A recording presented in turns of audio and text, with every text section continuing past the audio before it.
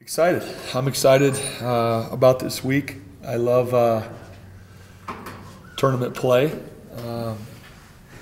We've got a great matchup. Kind of the last game of the first robin, our first games, the last game, night game on somebody's home floor. So my team's excited, and we'll be ready to play. This will be our 8th time playing Vegas in 3 years.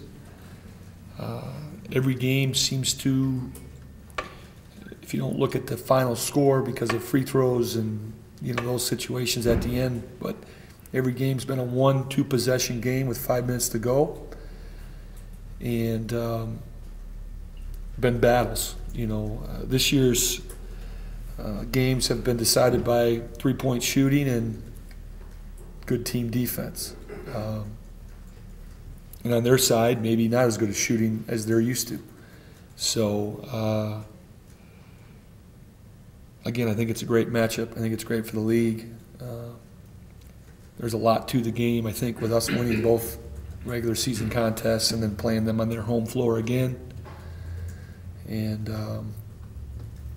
I'm excited. Like I said, my team's excited. So I don't know what our health will be.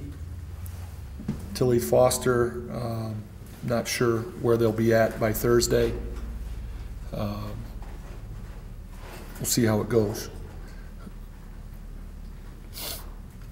Other than that, I'll take any questions you have.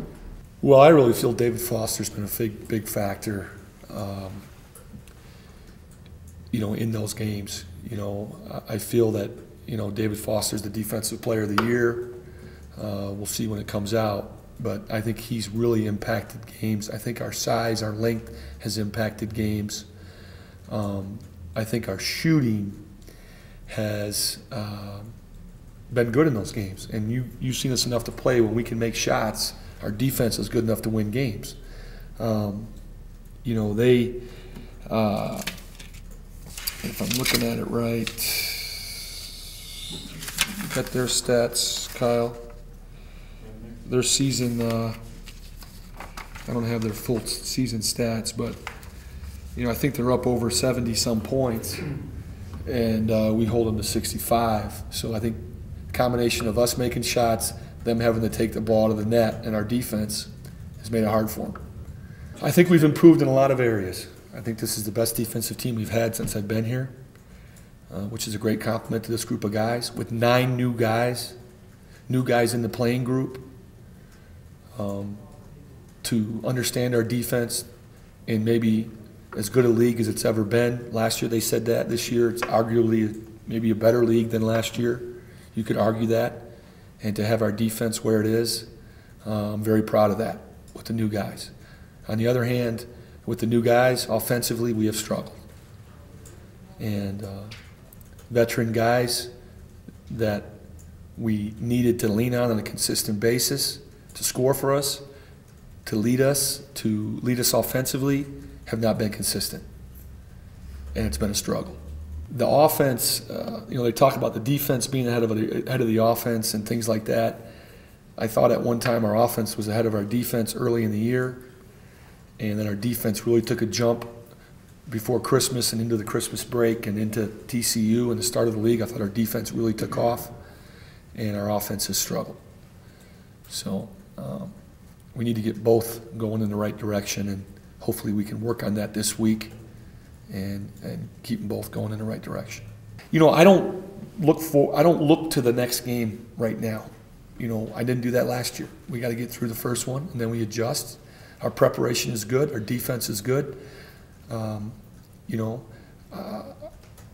thought last year our defense was very good in the tournament. If you look at what we held people to and their shooting percentages for our 3 games there, we have a team that could do that again.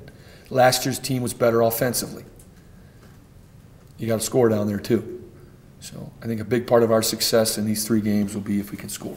Well, disappointments started with Washburn getting hurt, missing training camp. Jay Watkins getting hurt, missing training camp.